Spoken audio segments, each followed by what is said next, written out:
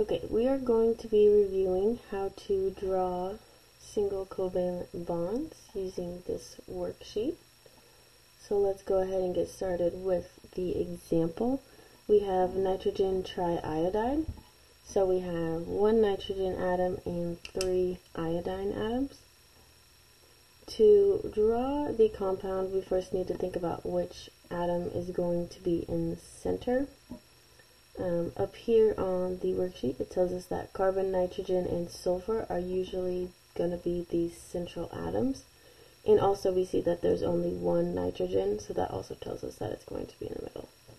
So first we put nitrogen in the middle of our drawing, and we look at our periodic table to figure out how many valence electrons are in a nitrogen atom. So to figure out valence electrons, we look at the group number of the element. So right here we see nitrogen is in group 5A. That means it has 5 valence electrons.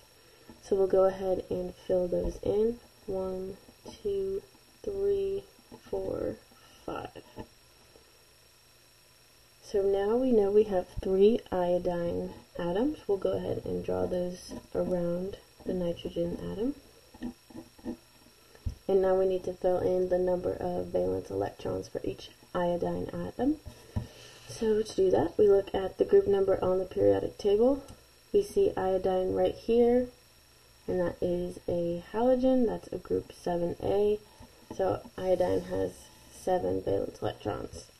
So we'll fill those in here. 1, 2, 3, 4, 5, 6, 7. 1, 2, 3, 4, 5, 6, 7. 1, 2, 3, 4, 5, 6, 7.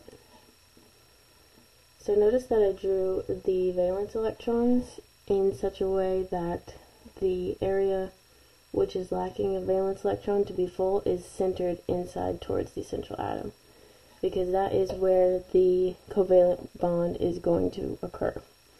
So a covalent bond is when atoms share electrons to form a bond. So the sharing of electrons is to satisfy the octet rule, which is when the outer orbital has complete 8 valence electrons.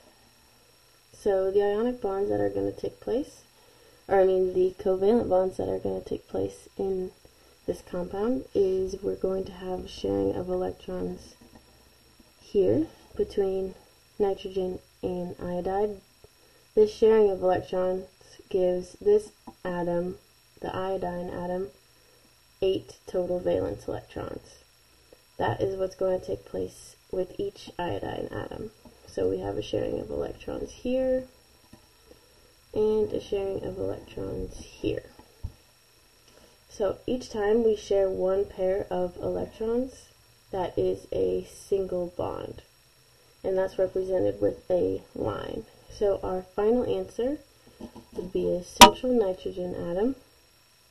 We would have our single covalent bond, which is represented with a line, which bonds an iodine atom. And that is what's going to happen with 3. And then we fill in the rest of the valence electrons. So the line counts as this electron and this electron. So iodine has a remaining 1, 2, 3, 4, 5, 6 valence electrons. So we would fill those in.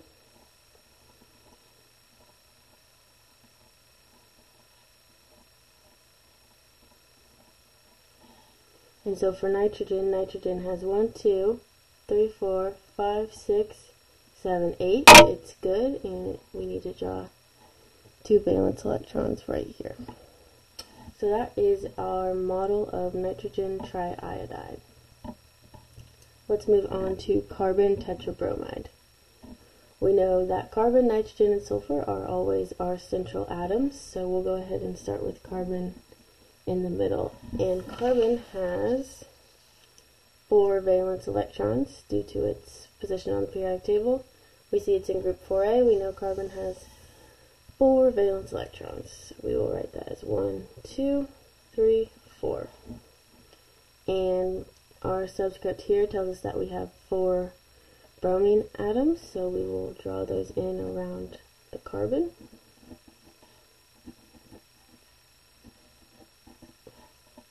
And now we need to know how many valence electrons are in a bromine atom. So we look at our periodic table. Bromine is right here. It's a halogen, it's in group 7A, so it has 7 valence electrons. So for each bromine, we're going to fill in 7 valence electrons. And we're going to leave the odd valence electron, the one that just has 1 on the inside, so it can bond. 1, 2, 3, 4, 5, 6, 7. 1, 2, 3, 4, 5, 6, 7. 1, 2, 3, 4, 5, 6, 7. So now we're going to have a covalent bond between each of the bromines and the carbon to help create an octet for each of the atoms. So we're going to have the sharing of electrons right here between one of carbon's and one of bromine's valence electrons. So with this covalent bond, bromine has 1 more electron, so it has 8. Its valence shell is full. Carbon has gained 1, so now it has 5. But that same bond is going to occur between each bromine and that carbon in this molecule. So we have 4 different single covalent bonds in this molecule. So now we'll check to make sure each atom has a full octet. So bromine has 1, 2, 3, 4, 5, 6, 7, 8. This bromine has 1, 2, 3, 4, 5, 6, 7, 8. This bromine has 1, 2, 3, 4, 5, 6, 7, 8. This bromine has 1, 2, 3, 4, 5, 6, 7, 8. And we check the carbon, we see 1, 2, 3, 4, 5, 6, 7, 8. So we count the electrons shown in the covalent bond because a covalent bond is the sharing of electrons. So each time we circle a covalent bond, we will represent that with a line in our final answer. So carbon's in the middle, it's bonded to 4 bromine atoms. And now we need to show the remainder of valence electrons not included in the bond. So check back on this bromine. We have the bond, and then we have 1, 2, 3, 4, 5, 6 valence electrons. And that's going to be the same for each of our bromine atoms.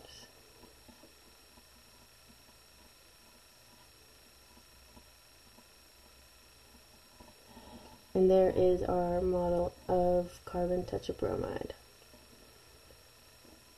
Moving on to number 2, we have dihydrogen monosulfide. So we need to figure out which element is our central atom, and we know that sulfur is going to usually be our central atom. So we'll go ahead and put sulfur in the middle with an S, and we'll put 1 hydrogen on each side of the sulfur atom. So we'll take a look at the periodic table to figure out how many valence electrons in a sulfur atom. Sulfur is right here, it's in group 6A, so it has 6 valence electrons. 1, 2, 3, 4, 5, 6. And hydrogen, as we know from group 1A, has 1 valence electron. So we'll go ahead and put it on the inside so it can make a bond with sulfur. So the covalent bond is going to occur between each hydrogen and sulfur to create a full octet. So hydrogen will form a single covalent bond with sulfur there, and this hydrogen will also form the same single covalent bond here. So we check to see if each atom has a full octet. Hydrogen has 1, 2, which we know hydrogen is the special case. It only fills its first orbital, and the first orbital only holds 2, so this is full. Check this hydrogen, it has 1, 2, so it's satisfied, it has a full valence shell. And check sulfur, it has 1, 2, 3, 4, 5, 6, 7, 8 valence electrons due to the covalent bonds, so it has a stable and full octet. So now we will translate our model here to our final answer. Put sulfur in the middle, to represent a covalent bond, we'll use a solid line. So we have sulfur as our central atom and 2 hydrogens covalently bonded to sulfur. And now we need to represent our valence electrons that are not involved in the covalent bond. So we check back to our Lewis-Dot model here, and we see that sulfur has 1, 2, 3, 4 valence electrons that are not involved in the covalent bond. So that is our model of dihydrogen monosulfide.